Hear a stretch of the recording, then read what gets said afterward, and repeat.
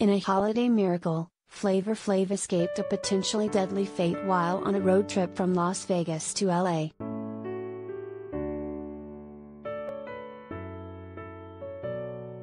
Flavor Flav narrowly escaped death after a terrifying accident.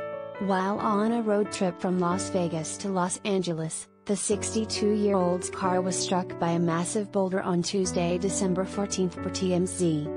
The large rock fell down Tuna Canyon amid the rain, hitting the right side of his car, and forcing him to then lose control.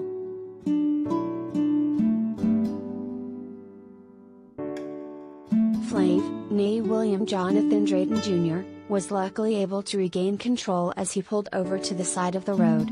"God is good," he said to the outlet, adding that he came very close to death but is super grateful to be alive. The rapper shared images of his damaged white Audi with the website, revealing the massive dent and broken light on the right side of his car. Hollywood Life has reached out to Flavor Flav's rep for a statement on the scary incident.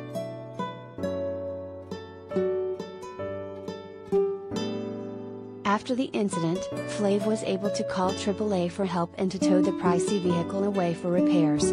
Fortunately, he appears to be physically okay sans being shaken up by the near brush with death.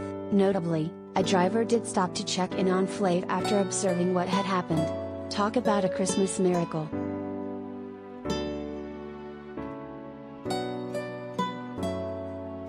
The rapper has been all over the place lately, including at the Palm Springs estate of Kris Jenner, 66, in November. The Flavor of Love star was hanging with new couple Kim Kardashian, 41, and Pete Davidson as the Saturday Night Live actor celebrated his 28th birthday. It's unclear who Flav is friends with in the gang, as Pete recently revealed he met the rapper recently during his appearance on The Tonight Show with Miley Cyrus last week.